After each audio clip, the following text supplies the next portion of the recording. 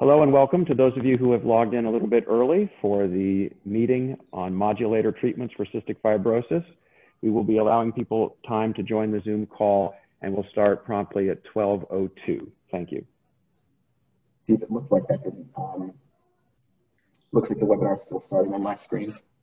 So I'm not sure anybody heard that. Up here, we're going in now. And so Steve, I would say that one more time. Hi and welcome. Thank you for logging in early to the meeting on modulator treatments for cystic fibrosis. We will give people a couple minutes to join through the Zoom call, so we will be starting at around 12:02. Thank you.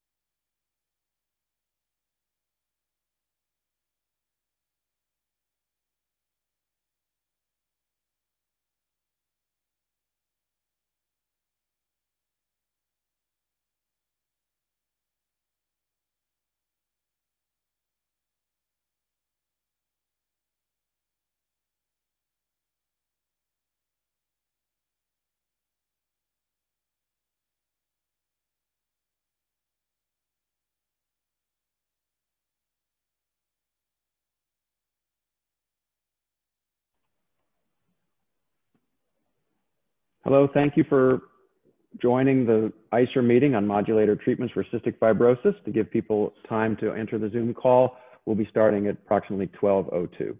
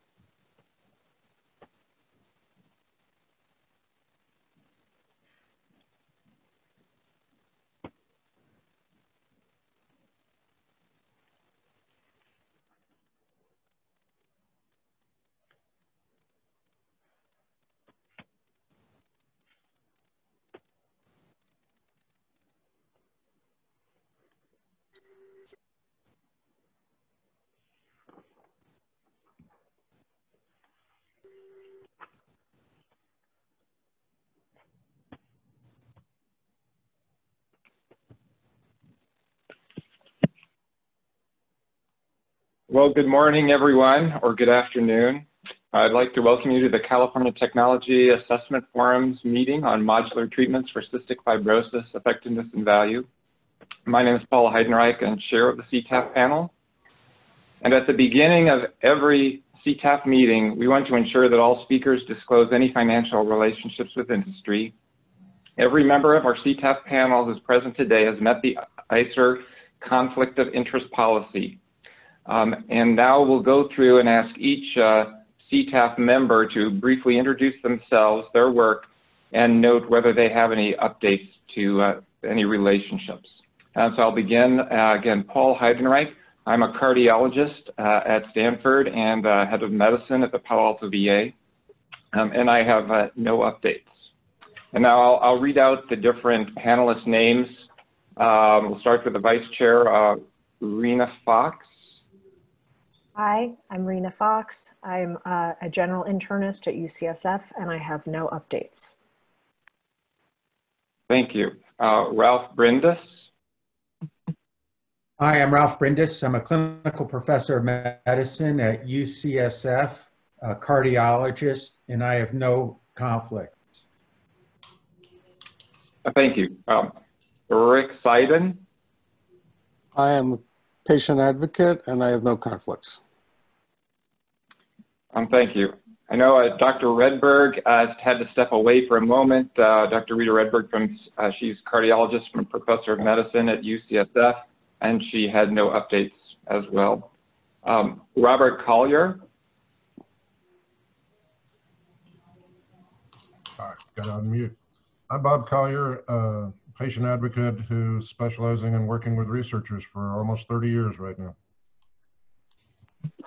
Thank you. Say Lee. Say Lee, a professor of medicine and a geriatrician at UCSF and the San Francisco VA. No conflicts. Thank you. Anne Raldo. My name is Anne Raldo. I am an assistant professor in radiation oncology at UCLA, and I have no updates. Thank you. Brian O'Sullivan. Hi, I'm a professor of pediatrics at Dartmouth-Hitchcock Medical Center in New Hampshire. I'm also co-director of the Cystic Fibrosis Pediatric Program at Dartmouth-Hitchcock. And I have taken part in clinical trials sponsored by Vertex, but I do not get any money from Vertex, so I have no further conflicts. Thank you. Felicia Cohn. Felicia Cohn, I'm the bioethics director for Kaiser Permanente in Orange County and a clinical professor at the University of California, Irvine. No conflicts. Thank you. Jeffrey Klingman. Yeah, I'm Jeff Klingman. I'm the chair of neurology at Kaiser Permanente in Northern California. No conflicts. Thank you. Joy Melnikow.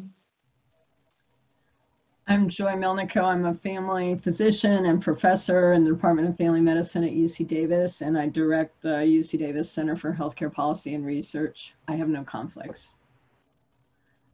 Thank you. Kimberly Gregory. Good morning. I'm a professor in OBGYN and subspecialty in medicine at Cedars-Sinai Medical Center and UCLA School of Public Health, and I have no updates. Thank you. And finally, Neil Kohatsu. Good morning, good afternoon. My background is in preventive medicine. I'm a physician. I work at UC Davis doing population health research. Thank you, everyone. At this point, I'll turn to our patient and clinical experts to also introduce themselves and declare any potential conflicts of interest. We'll start with Dr. Carlos Milla. Yes, I'm Carlos Milla. I'm a professor at Stanford University School of Medicine, and I'm also a pediatric pulmonary physician at Lucille Packard Children's Hospital, where I direct the Cystic Fibrosis Center. I have no updates to my disclosures. Thank you. Dr. Manu Jain. Good morning. I am the Adult Program Director for the Adult CF program at Northwestern University, where I'm a professor of medicine and pediatrics. And I have no updates to my previous disclosures. Thank you. Mary Dwight. Hi, I'm Mary Dwight. I'm the Senior Vice President and Chief Policy Officer at the Cystic Fibrosis Foundation, and I have no updates to my disclosures. Thank you. Mariah Hanley. Hi, I'm Mariah Hanley. I'm a patient with cystic fibrosis, and I have no updates. Thank you. And Don Crease. Good morning, everybody. I am Don Crease, the dad of a thriving 18-year-old young woman with cystic fibrosis, and I have no conflicts to disclose. Thank you, everyone. And I'll ask. Is that what that was? Thank you. We'll ask at this point that any additional speakers throughout the day, including the Policy Roundtable participants, or those making public comments, please announce any financial relationships with industry or other influences or judgment before you speak. And we'll also be presenting this information publicly on the slides. So at this point, I'd like to introduce Dr. Steve Pearson, who will continue our program. Dr. Pearson is president of the Institute for Clinical and Economic Review that oversees CTAF's work. Dr. Pearson. Thank you, Paul, and thank you to the members of CTAF and our guest experts and others.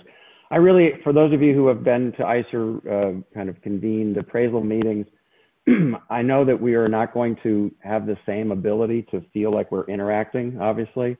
I really do want to extend my thanks to the Cystic Fibrosis Foundation and others who helped us as we went into a pause phase on this meeting, but was able to kind of turn back to it with their help and effort. So thank you again to all those who've been involved. And I'm sure that this being a 5-hour-ish Zoom meeting means that absolutely nothing will go wrong technically. We will have no glitches. Nobody's dog will decide to introduce him or herself in the middle of a talk or anything like that. We want to keep the same sense that we can hear from each other and deliberate on the evidence and the broader aspects of value and the meaningfulness of these innovations for patients and their families. So we will do the very best we can with the technical platform we have, and I hope we can accomplish a fair amount. Next slide, please.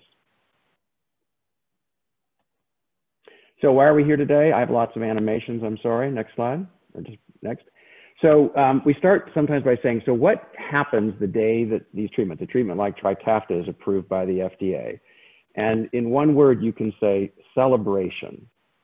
This is another one of those situations where, and in this case, a large segment of patients who were kind of burdened by a tremendously significant illness, they and their families, and when years of research, years of clinical trial participation, years of failure leading to further tries, when all of that culminates in a new treatment that can really make a significant difference in people's lives, we all celebrate on multiple levels.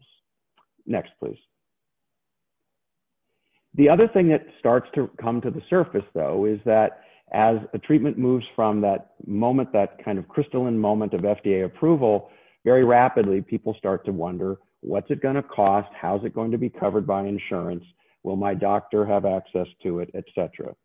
And we all know that not just in cystic fibrosis, but for many types of new innovations, there can be difficulties for patients in different ways.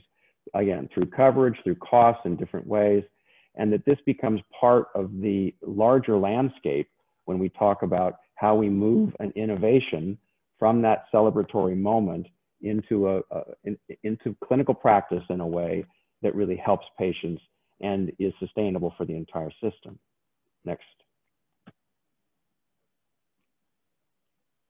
So here's where, again, this term system can seem very impersonal sometimes because we do talk about it. So I wanted to give just a couple of slides to try to bring a little bit more humanity, if you will, to that concept. Next. So forgive the roughness of this PowerPoint. It expresses the maximum extent of my skills on PowerPoint, which you will see are quite limited. But a system tends to mean that we are all part of it. And in this way, one way to visualize this is that we have some patients, and you see the kind of single larger figure on the right, where they will be the ones who will receive a treatment and benefit from it. And in the background, but in some ways balanced with that ability to treat that individual patient and family, are others who are maybe going to get sick with something else, maybe not. They're contributing financially to the system that supports all of us, whether we are already ill or will be soon. At some point, all of us will be. So there is this implicit balance and structure that any insurance system, whether it be a public insurance system like Medicare or Medicaid, or whether it be a private insurance system, has to try to achieve. Next. And so what happens sometimes is that we have to think about if we are spending resources to care for certain patients within a healthcare system, a community, if you wish to kind of make it a little bit more personal, then we have a potential for an imbalance to occur. And when we care for people who are ill, who are in the office, we can see them with our eyes. And again, we want to recognize and advance their treatment. If you advance one more on the slides, sometimes we run the risk of creating a system that's out of balance and making it harder for others to afford to stay in the system. Now, this is different if it's a publicly funded system. You know, no one drops out of Medicaid because you can't afford Medicaid. But it implicitly happens at the societal level when states are trying to make judgments about who has eligibility for Medicaid. If the costs of care are too much, they may change their eligibility criteria and make it harder for working adults to join. So this is, again, part of the challenge of trying to recognize and reward innovation and to make sure that it's accessible, because that in many cases should not be what's really being negotiated.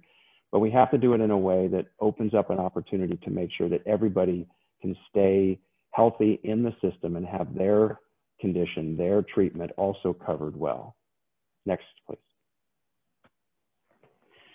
So again, to try to make this a little bit more personal and briefly, these are just some quotes from people who either felt that they had to drop health insurance or are still kept insurance, but maybe moved into a much higher deductible version of it, or have just, even with insurance, have struggled to afford care.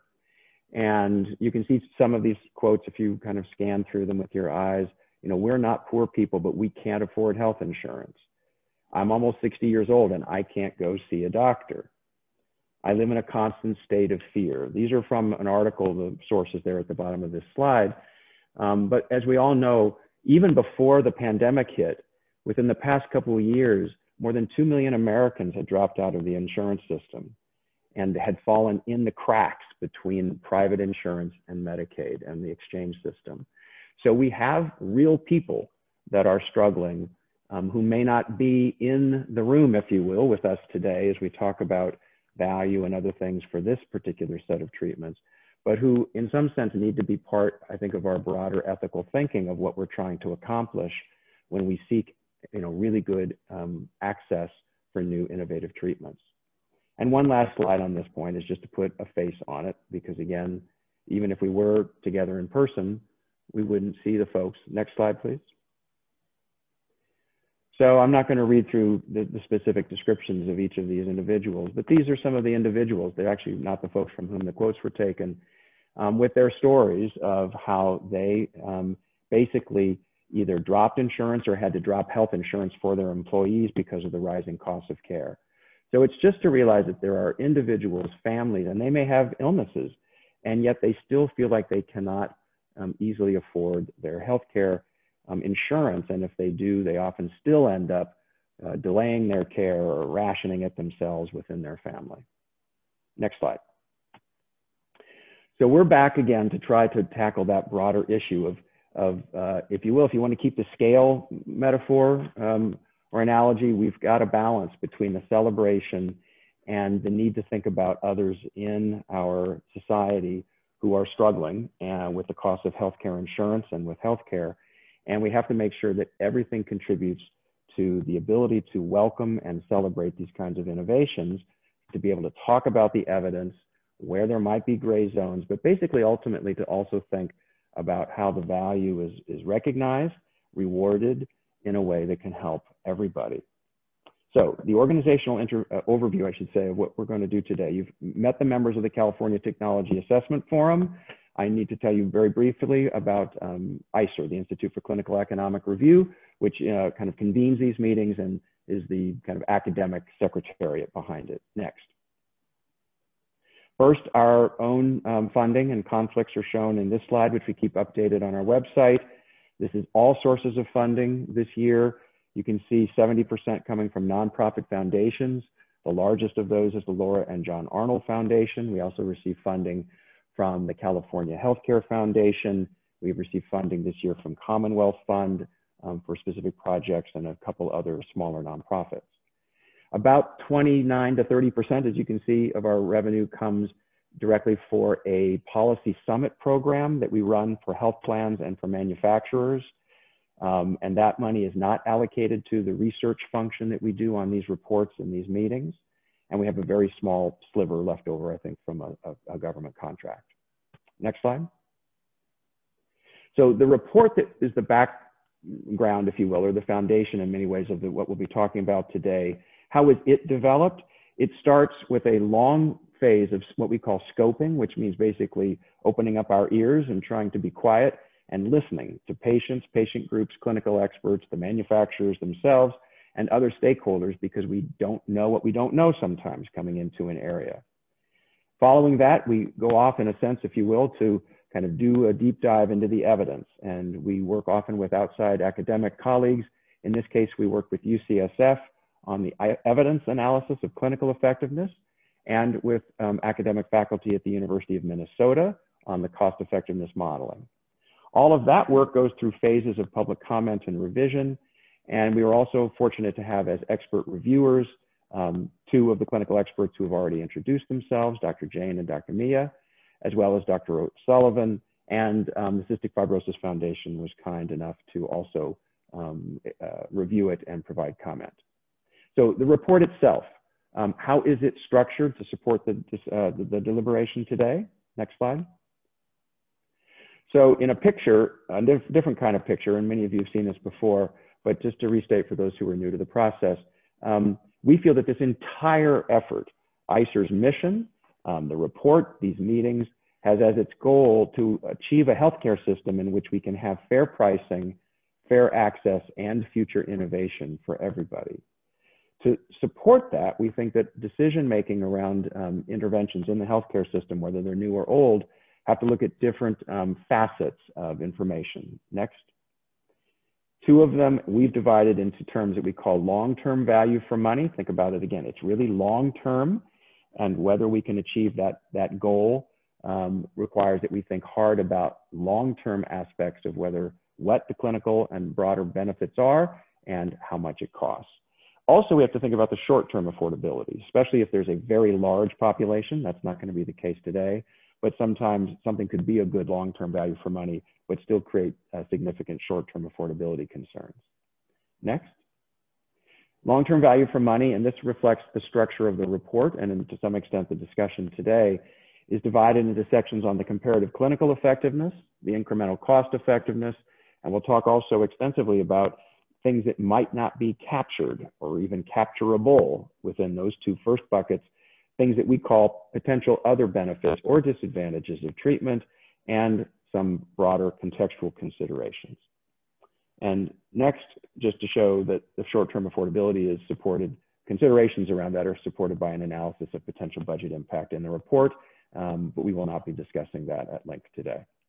Next.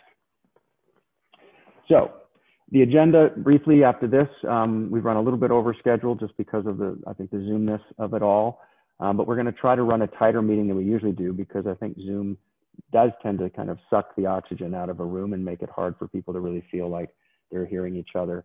We're going to talk first about the evidence of clinical effectiveness and cost effectiveness. There will be a phase where we'll have public comments and discussion about those comments. We will have a break from 10:45 to 11, come back for further deliberation and voting. Then we will have lunch, far too late for those of us on the East Coast, but those on the West Coast will probably feel it's too early. And then we'll come back for the policy roundtable, the goal of which is really to move from talking about the evidence to what's going to happen in the real world of patients, of families, of doctors caring for them, of insurance coverage, of pricing and future research. So we will close with a brief round of final reflections from the members of the CTAF, and we aim to adjourn by 2 p.m. Pacific time. Next slide. You've already met the clinical experts. So again, and they've already even I think they've mentioned their financial conflicts of interest, but for full transparency, we have these slides and I'm not going to read through them again. Here's for Dr. Jane and Dr. Mia. Next slide. Our patient experts, as you've also met, and they have provided this information on their conflicts of interest. I'm not going to read all of these as well, but I'll let you spend a couple seconds browsing it with your eyes. And for the next slide, I think I'm almost ready to turn it over. Good, I am. To Professor and Dr. Jeff Tice from UCSF. Jeff, take it away. Great, thanks, Steve. I will try to get us back on time. Good morning, everyone. Next slide, please. I want to acknowledge my collaborators on the clinical evidence section of the report. None of us have any conflicts of interest to report. Next slide.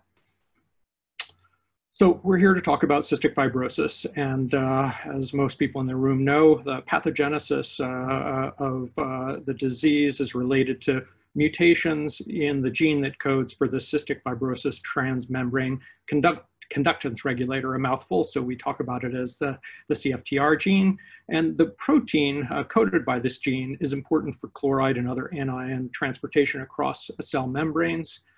There are more than 1,800 mutations in the gene that are associated with cystic fibrosis. And it's important to recognize that that each of us carry 2 copies of the gene for CFTR, and that in order to have the clinical manifestations of cystic fibrosis, both copies of the gene have to have deleterious mutations. So people with just half the normal function, so 1 functional copy of the CFTR gene, make enough protein to not manifest the symptoms of cystic fibrosis. Next slide. And this, we often think about cystic fibrosis as a disease of the lungs, but it's really a multi-system disease, as patients no doubt will attest to during their commentary. It involves impacts on the pancreas, the skin, the liver, the intestines, fertility, and it greatly impacts quality of life and mental health. Next slide, please. Disease management has changed dramatically over the past 20 or 30 years. We now diagnose the disease much earlier. Most children are diagnosed soon after birth, and treatment has greatly improved both the quality and length of life for patients with CF.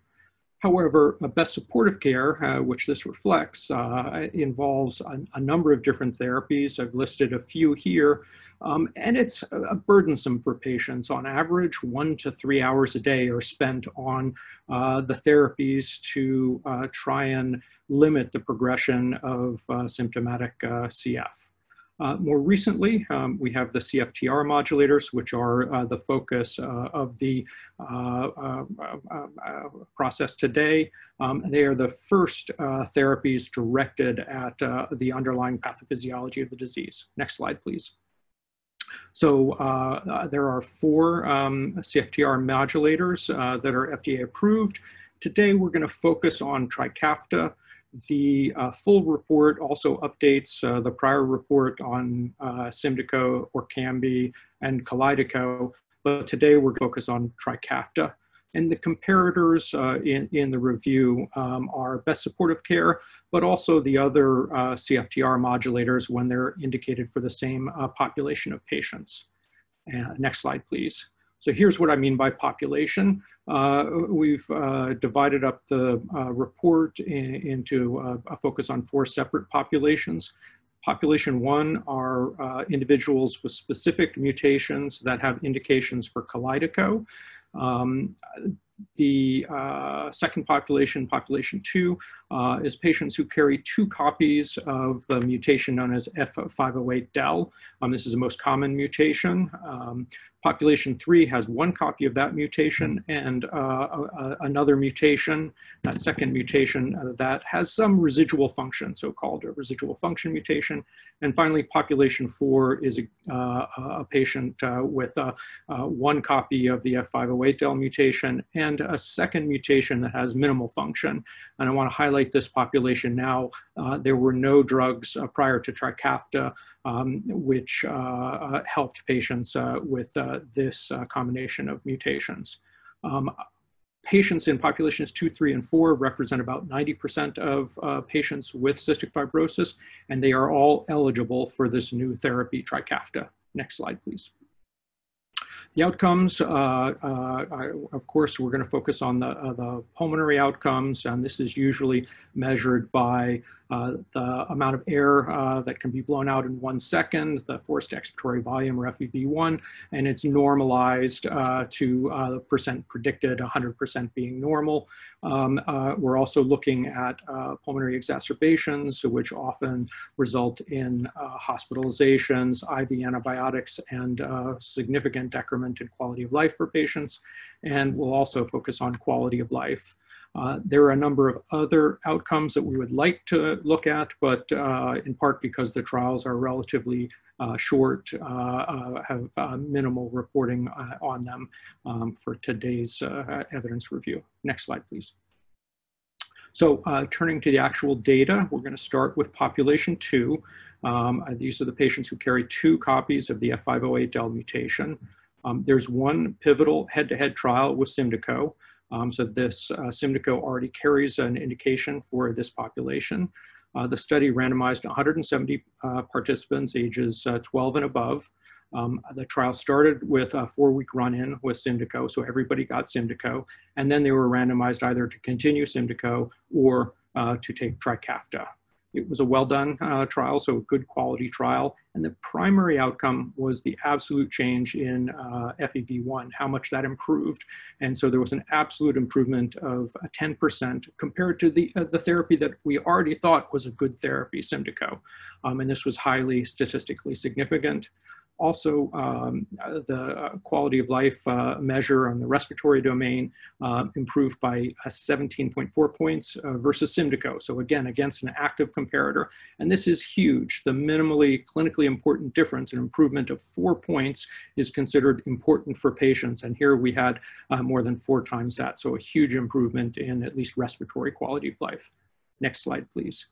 To put this in perspective, we did a network meta-analysis where we included all of the trials in this population, those for Orkambi, Symdeko, and Trikafta. And you can see that even though Orkambi and Symdeko were approved for this population, the benefits in terms of changes in FEV1 are dwarfed by those achieved by Trikafta. Next slide. And here we have the similar findings for the change in the quality of life measure. You had a 2 to 5 point improvement, and of course 5 points is considered clinically significant for Symdeko, but Trikafta a much higher improvement versus placebo, 22 points, and again about 17 points greater than Symdeko. Next slide, please. So with that, we're going to turn to the third population. These are patients who carry 1 copy of the F508del mutation and a second mutation where the protein has some residual function. Now, Trikafta, when we wrote up the review, there were no data in this population. However, there was an ongoing study. That study has been completed and there's a press release about it, but it does not yet give details on the outcomes in this population. So we don't have any relevant data yet. However, we have evaluated Trikafta in this population anyway, because Trikafta is simply Symdeko plus a third drug, elexacaftor. And in the head-to-head trial between Symdeko and Trikafta, we didn't see any additional adverse events associated with Trikafta, and the benefits seemed at least as good, in fact, much better in the homozygous population. So we expect the benefits from Trikafta to be at least as good as those of Symdeko, and likely much greater. And so when we get to the evidence ratings, you'll see even though we have no data in this population, we actually gave it an evidence rating. Next slide, please. And finally, the fourth population, this is a population that, of patients who had no available therapy, at least no available modulator therapy. So this trial was much larger, 403 patients, also ages 12 and above. They were randomized to Trikafta or placebo and followed for a longer period, 24 weeks. Again, this was a good quality trial, and the primary outcome was the change in FEV1. There was a 14.3% increase, absolute increase compared with placebo, and a 20-point increase in the quality of life measure. So a very large improvement there. This trial was long enough where they were able to actually assess the rates of pulmonary exacerbations, again, serious infections in the lung requiring hospitalization and IV antibiotics in most cases. And there was a 2/3 reduction, highly statistically significant for patients who received Trikafta rather than placebo in this trial. Next slide, please. The harms with all of the CFTR modulators have been really mild and self-limited. There have been no reported deaths ascribed to the drugs. And for Trikafta in particular, there was one significant adverse event in a patient. It was a rash, but the patient did not discontinue therapy. And in general, across the trials of Trikafta, drug discontinuation due to adverse events was very rare, approximately 1% in the available trials. Next slide, please. So uncertainties and controversies in the evidence base, primarily it revolves around the limited time frame of the trials. The two trials that I just reviewed briefly were 4 weeks and 24 weeks in duration respectively, but CF is a lifelong illness. Patients are going to be taking this for decades likely, and so there's uncertainty about potential long-term harms, side effects that we don't know about, and also whether these initial benefits are preserved for the long term. FEV1 is a surrogate measure for CF severity, and changes in FEV1 may not fully capture, or certainly don't fully capture the benefits of therapy. So that's an important limitation, and introduces uncertainty about the other implications of long-term therapy with Trikafta. So the heterogeneity of the disease by gene mutation, combination, and age of initiation are also likely to impact the magnitude of the benefit. So there are differences, for instance, in the degree of function of the residual function mutations. And so specific gene combinations may respond differently to Trikafta. And also we may, at least theoretically, we may be able to arrest the progression of the disease if we started early in life. So patients starting at age 1 or 2, where we have no data yet, may have a very different trajectory of disease than those who are already 25, 30 living with the disease and now start Trikafta. So there's likely a lot of heterogeneity there, and we really have limited data. One of the great hopes expressed by patients is that they will be able to reduce the standard disease management therapies that are quite burdensome. We don't know that yet. The Cystic Fibrosis Foundation is sponsoring a randomized trial looking at reduction in some of these therapies. And finally, at this point, we have no data for patients younger than the age of 12. There are ongoing studies, and we certainly expect that the FDA indication will be expanded to younger ages as safety data become available in the younger age ranges. Next slide, please. There are a number of potential other benefits and contextual considerations that we should consider in thinking about the value of these therapies. Certainly there's great hope that Trikafta will reduce the burden of therapy, the number of hours of therapy that patients need to do, will also reduce the burden on caregivers and family, allow greater participation of patients in school and work, and reduce the social stressors associated with living with CF. Trikafta is also the first modulator therapy for patients in that population 4 I talked about, those who have 1 copy of the F508 del mutation and a minimal function mutation. And as we're all aware, CF is a terrible disease. It has a large impact on both length and quality of life, and a high lifetime burden of illness. So diseases like that, we usually value therapies higher, and so are willing to pay more money for such therapies. On the other side, as I've highlighted throughout, there is considerable uncertainty about the lifetime impact of Trikafta, and we have to put that into our calculus about the ultimate value of the therapies as we judge it currently. Next slide, please. So we received a number of public comments, mostly around the evidence ratings, and there was concern that we were downgrading the evidence ratings for Trikafta based on limited evidence. Of course, most of our ratings, as you'll see, I think on the next slide, were A, which is the highest rating that ICER gives. And we recognize that the patient community is relatively small, and so that it's challenging to enroll a large number of patients in these trials. So no penalties were given for limited evidence in a rare disease where, as I just said, large trials are difficult. Next slide, please. So in summary, among those 12 years and older, Trikafta clearly substantially improves lung function as measured by the FEV1. It markedly improves respiratory-related quality of life, and it markedly reduces the rate of pulmonary exacerbations. The harms appear to be non-serious and self-limited, and there are some uncertainties about long-term benefit and the value in younger patients. Next slide.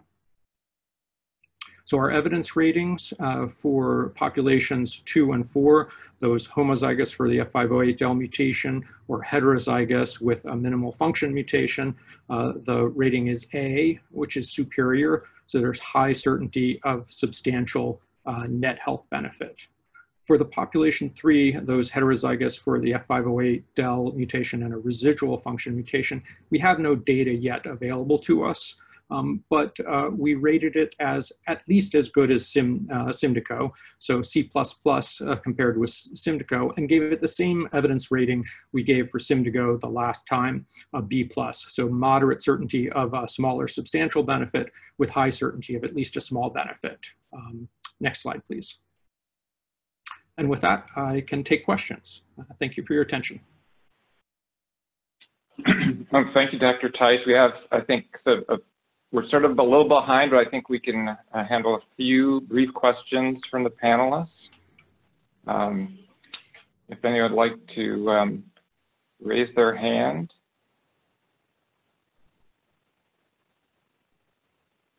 Okay, well, Jeff, it looks, I'm not seeing any particular question. Great. I'm happy to take questions after the economic review. Oh, it looks like Rena has a question. Okay, quick question. Rena, go ahead. Thank you. I have a question just about the dosing and the packaging for Trikafta. It wasn't mentioned in the presentation, but the dosing is 2 tablets in the morning, I believe, right? And then 1 tablet of the I hope I'm pronouncing it right, Caldecco in the evening. And I'm just wondering why that was the regimen that was developed. It seems like that would add to the expense to produce 2 different tablets per day for lifetime for the same regimen. I mean, the Trikafta and the Caldecco, and maybe it could have been Trikafta twice a day. So I'm wondering about that. And then I'm also wondering about packaging. When I looked on their website, it looks very elaborate and very nice, the way it's packaged every week, I believe, but it seems like that would also add a lot to the expense. Thanks. I'm not sure I can really address the decisions of the company in doing that. I don't know if any of the experts on the call have any insight into that. Yeah, I can comment on that. I was going to. Go ahead, Manu. Go ahead. So I think the hope was that they could develop once-a-day dosing. And unfortunately, the pharmacokinetics are such that the elexacaftor and the tezacaftor can be dosed once a day, but the ivacaftor needs to be dosed twice a day. And so it wouldn't make sense to make the Trikafta or the morning pill twice a day, because then you'd be overdosing on the elexacaftor and the tezacaftor. As part of the development program, Vertex also has a once-a-day ivacaftor equivalent that they're trying to develop. I think the hope is eventually get to once-a-day dosing. But that's why the 2 different capsules have to be given the morning versus the evening. It does create some confusion for patients if they miss a dose, so it is more complex than it needs to be. Thank you. Yeah, thank you. I think we'll go to, I think we have one more person. We'll go to Joy Melanchal, and then we'll, I think, move on to the next presentation. Joy? Yeah, thanks. So, Jeff, you may have mentioned this and it went by me, but I didn't hear you talk about the overall sort of frequency of these different kinds of CF mutations in the total group of people with CF. And so like what percentage of people would these medications potentially be useful for? Yeah, so so the F508del mutation is the most common mutation in the population. And so the populations 2, 3, and 4 represent about 90% of patients with CF. I can't remember the exact breakdown of the others. I think it's about 40 or 50% who are homozygous, and then the breakdown in the looks like Dr. O'Sullivan is nodding, so I'm happy with that. They could give the exact breakdowns, but I can't remember for the other 2 populations how that breaks down.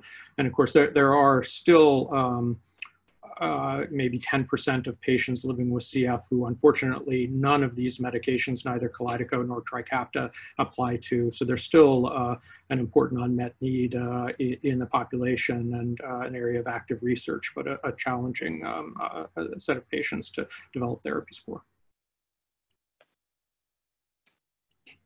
Thank you. Answer your question enough, Joy? Or, yeah, okay, good.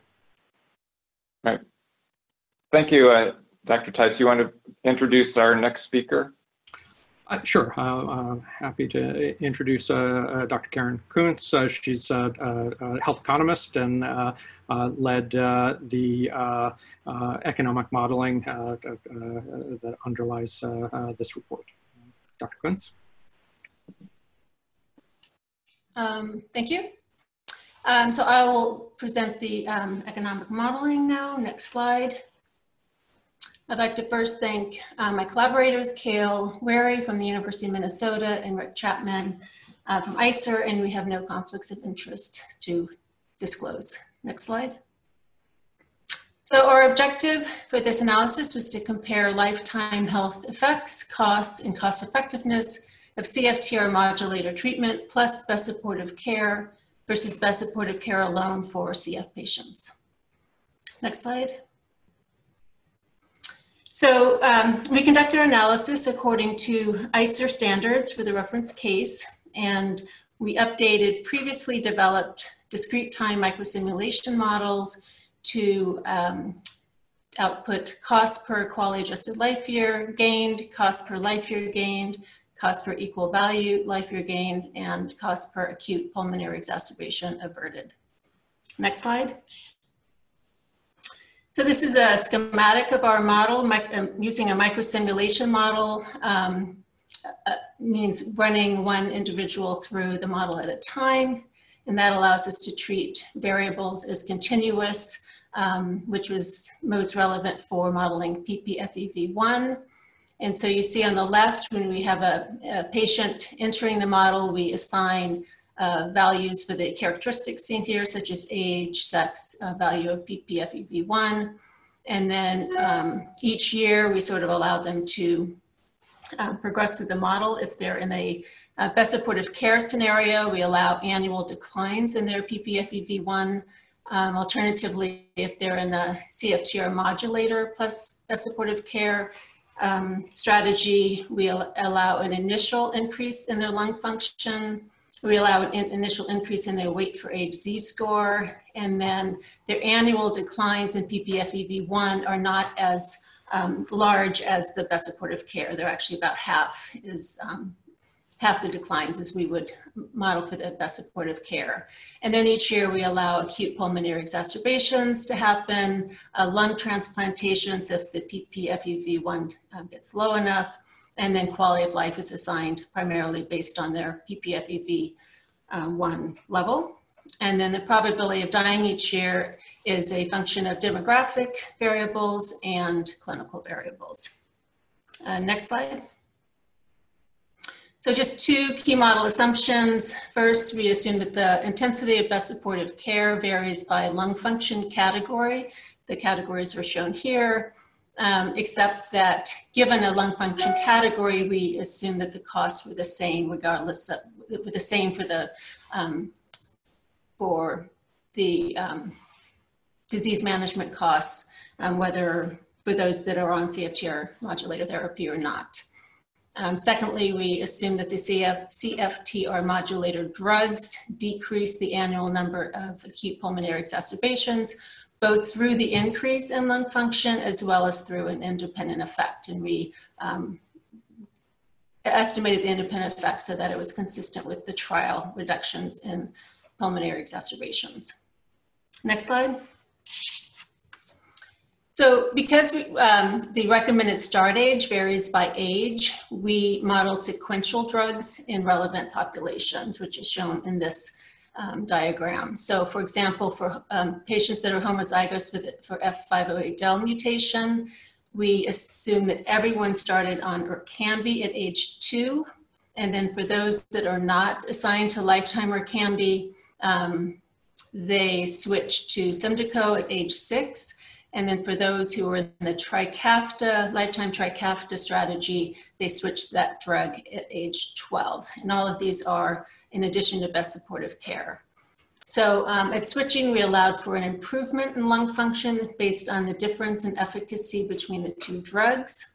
And I just want to note that although individuals may not follow these fixed trajectories in practice, our assumption is that the simulated individuals would have the most effective available therapy at all ages. Next slide.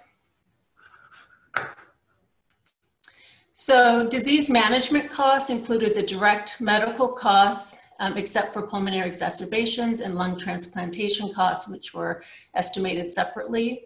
The disease management costs were higher for lower values of FEV1, as shown in the first row. The cost of each pulmonary exacerbation varied both by lung function and by age, where the younger age groups were higher because they were more likely to be in the hospital receiving IV treatment. For the lung transplant, we assigned a single cost for the transplant itself in a first year costs, and then a subsequent year, annual subsequent year costs, as shown here. Next slide.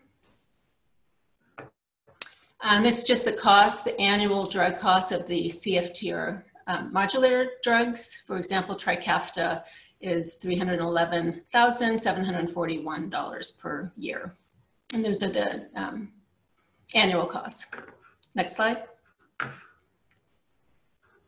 So we used a linear equation for to model the EQ5D utility as a function of ppFEV1.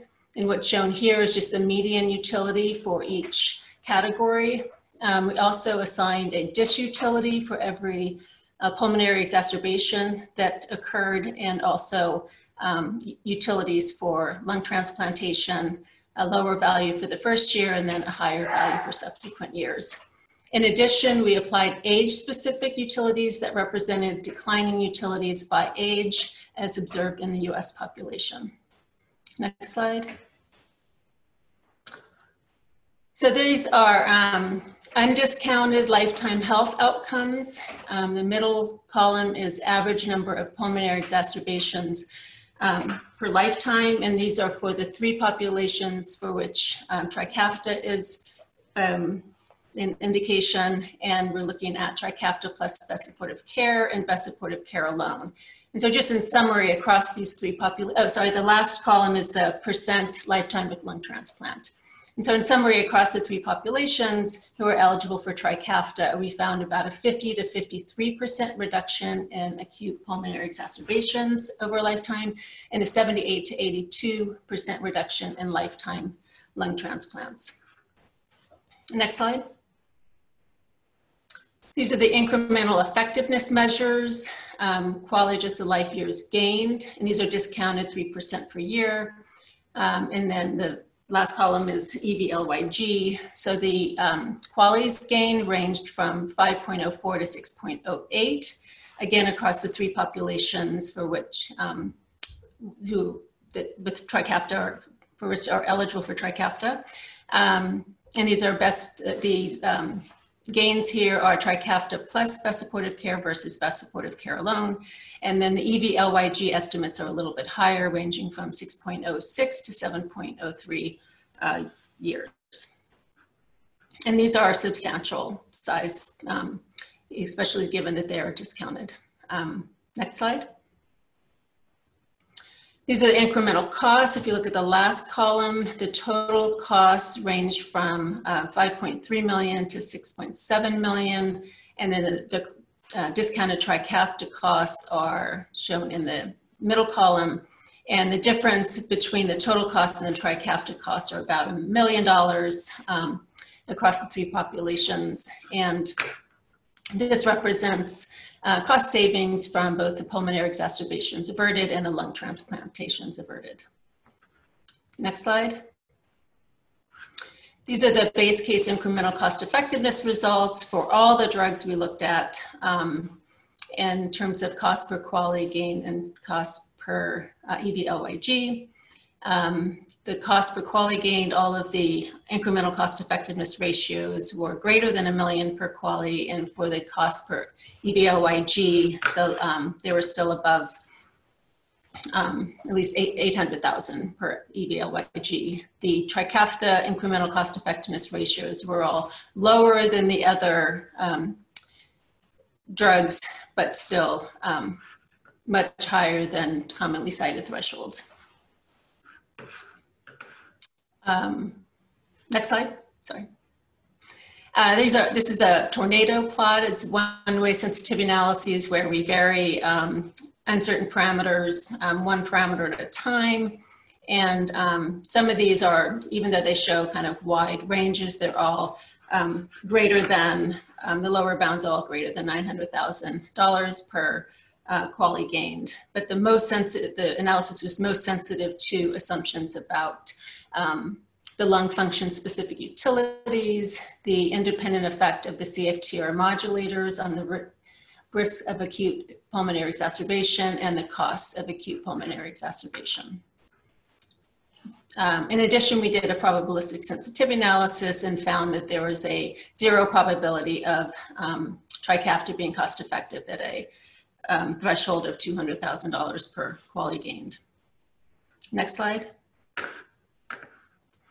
So we did several scenario analyses. I'll present two. The first one was looking at a modified societal perspective, where we incorporated lost productivity for patients unable to work full time, as well as lost productivity for patients and caregivers due to the occurrence of acute pulmonary exacerbations. And the results are shown here for the modified societal perspective, and they're lower, but very slightly lower than the base case, the analyses. Next slide. We also did what we're calling a curative scenario. This provides an extreme favorable cost effectiveness ratio for Trikafta. In this scenario analysis, we assume that patients live a lifespan and experience quality of life similar to the US population. We assumed 100% adherence with medication with Trikafta, starting at treatment at age 6 months. And the only CF costs that were incorporated were the cost of Trikafta. And we found the incremental cost effectiveness ratio was reduced to $612,000 per quality gained at the current prices for Trikafta. Next slide. So several limitations, sort of echoing the previous presentation. One is that we had to model lifetime outcomes from short-term trial outcomes. And we were able to capture lifetime effect from CFTR modulator treatments, but we had to make a lot of assumptions about the projection of the lifetime benefit, but we're able to evaluate those in sensitivity and scenario analyses. Secondly, with any surrogate marker of disease, ppFEV1 is not a perfect marker, but using that did allow us to, did really help model the lifetime benefits of Trikafta. And third, we don't have trial-based measures of the modulator benefits on utilities. So we were able to evaluate this in a sensitivity analysis, but feel that this is an area that really needs to be improved in the future to get better quality weights for these drugs. Next slide. So some of the comments we received was, again, the lack of the long-term real-world data on these therapies, seriously limiting the utility and reliability of the report.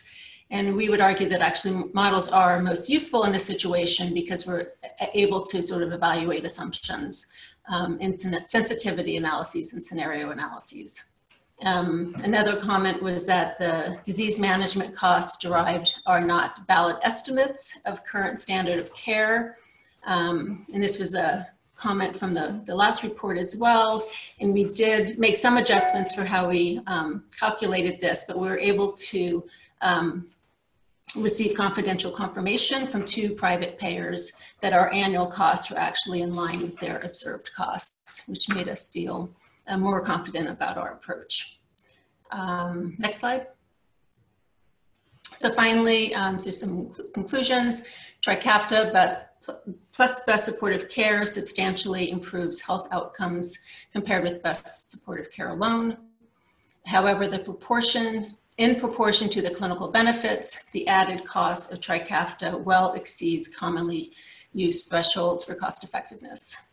Even if we assumed a scenario where Trikafta was curative, we found that the cost effectiveness ratio would only be reduced to $612 per quality at current prices, which still is far from commonly cited thresholds. Next slide. And I'll take questions. Thank you. Well, thank you, Dr. Kuntz, and we'll start with questions from the panel. Again, please go to participants section and raise your hand if you'd like to ask a question. And we have two here. Maybe we'll start with Brian O'Sullivan. Thank you, and that was a really nice presentation of the data. Thank you very much for that.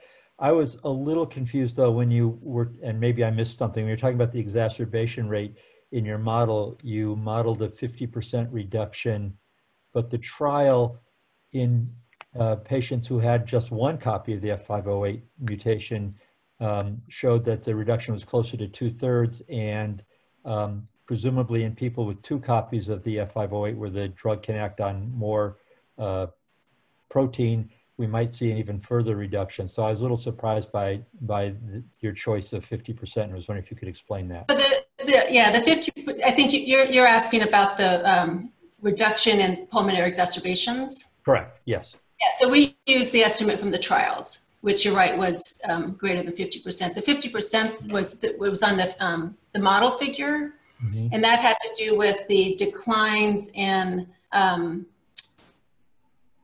the improvements in lung function decline. So if in the best supportive care, we assumed it was a drop of 2 percentage points. In the best supportive care, we would now assume it was a drop of 1 percentage point. And we varied that very widely in scenario analysis. So I think that's what we don't really have good information on, sort of the long-term declines in lung function. And I misunderstood the slide then. Yeah. So I just want to reiterate that for everybody. It's the rate of decline in FEV1 over time. We assumed that the decline was slower if people were on Trikafta than as would be normally expected in patients with CF. So an additional benefit. Those are from data for Kalydeco. So we kind of assumed that it was the same for Trikafta as it was observed for Kalydeco. Thank you. I think Kim Gregory had a question. Kim? Yes, thank you. On that same slide, what was it, just an assumption in terms of the reduction of the percent that you're anticipating will need transplants, or where does that number come from? Yeah, so in our model, we're modeling FEV1 as a continuous variable, and each year we allow that to decline in the best supportive care scenario, and then that rate of decline is less in the treated scenario. And so when the patients reach 30%, there's a probability that they will go to transplant. So it's not 100%, but there's a probability. And many fewer of the treated patients ever reach that 30% because they just have that initial bump in their lung function, and then their decline over time is much less. So that's what drove that reduction in lung function. Again, we haven't observed it in practice, but that was our assumption. Thank you. Rita Redberg.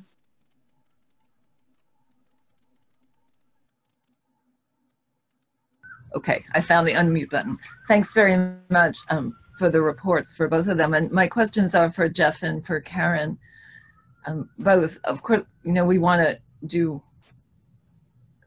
all the effective therapy possible for this very serious disease, but I have a question about a report and then a comment about the modeling. But my question, I noticed there was the 4-week run-in period for the pivotal trial for Trikafta.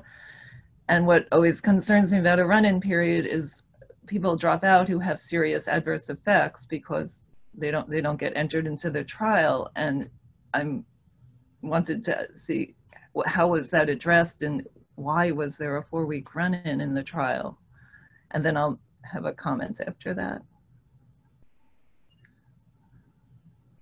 So I'm flipping to try and see if I can see how many patients dropped out. I think the thinking was most of the patients were on either Symdeko or Orkambi before the trial.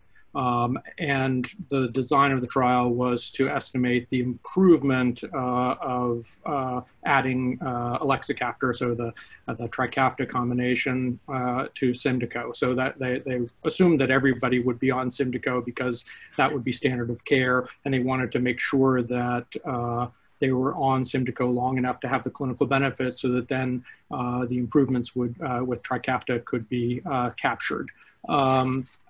I'll have to, if you want to make your comment, I'll try and find how many patients dropped out during that run-in period. I don't think there were many, but I'll let you know. Sure, thanks, Jeff. Just my comment is just to emphasize what, Karen rightly talked about. The advantage of a model is we can look out on the data, but it's, as you know, models are only as good as our inputs, and the inputs are so limited in this, drug that we're going to give to young people on a short-term trial with surrogate outcomes that we don't know if they're going to translate. We don't know what any of the long-term effects are. And so and then to have a drug enter the market at, a very high price with such limited data, I would, I think a lot more effort has to be spent on actually getting good data on which we can really make assumptions about how well it works clinically, not on FEV1, and how patients are truly going to improve, because we all want to do the right thing, but it's very hard to do the right thing unless you have the data to inform you. And I don't feel like we have the data to inform us at this time. And so, Rita, to address the other question, there were 6 discontinuations out of the 113 who initially started the run-in period. So a little, about 5%. Great, thanks so much, Jeff. So I will just— Thank you. Go ahead. We do have a little bit more follow-up data for Kalydeco, and again, in a very limited population. So we use a lot of that information to kind of infer what we would expect from these newer drugs. So if anyone has a comment about whether that's a reasonable assumption or not, the clinical folks. And again, I think there's follow-up out to like 4 or 5 years for Kalydeco. Yeah, I'd like to make a comment. I think that the patients who were the Delta F homozygous patients, it was a 4-week study, but the patients in the minimal function part of the study, they actually got the drug for 24 weeks. And they have one Delta F508 mutation. And the thought is that you can infer adverse events fairly confidently across the 2 different mutation groups. So I think that, in terms of adverse events, I think that represents a pretty good idea of what the Delta F patients would do. And then in terms of efficacy, at least based on the way the program has been developed, once that initial phase of improvement occurs over 4 weeks, the FEV1 stays pretty stable out to 6 months, to even out to a year. And so while FEV1 is only a part of the assessment, it is an important part of CF patients. And I would argue that is a clinical endpoint that's very important, because we know that the best predictor of long-term morbidity and mortality in these folks is their FEV1. So I would not, I guess, say that we only have a 4-week assessment in that Delta F homozygous patient. I think there's more granularity to the data. Thank you. Thank you for the clarification. I'd like to fit Don Crease's question. I think you still wanted to make a comment. Is that right, Don? Yes, thank you. I want to ask a question of Karen that has to do with the curative scenario. Out here in patient and family land, there's been a lot of confusion, I think, about that curative scenario. and also a lot of criticism about ICER's reliance on the quality adjusted life year. I'm a lawyer, and I usually turn to the PhD economist who works for me for insight about economic analysis. So that's essentially what I'm doing here, and I want to make sure I'm understanding this correctly. And is my lawyer's understanding correct when I conclude that under the curative scenario, a quality adjusted life year and an equal value life year essentially are equivalent? And so when you say that the drug Trikafta is not cost effective under the curative scenario, you're basically rebutting the criticism that says that the reliance on quality adjusted life year is not appropriate and we should be focusing more on equal value life year. Do I have that right?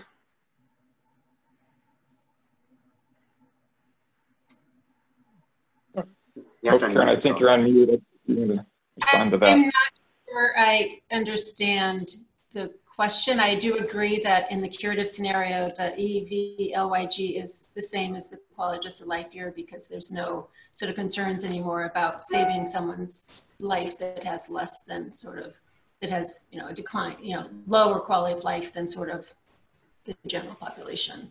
And so, yes, it rebuts that argument against the use of QALYs. Thank you. Rebuts the, okay, thank you. Is that? All right, thank you, everyone. I think in the interest of time, we're going to move on to the public comment and discussion. I will say I know others in the audience, the attendees, have submitted some questions. Unfortunately, we're not going to be able to respond to those questions from directly by the panel, but we will hopefully, please send them in. We're going to take those, review them, and potentially be able to respond in another way later. So at this point, we'll again turn to our public commentators. I'll ask that each person declare any potential conflicts of interest before delivering their remarks.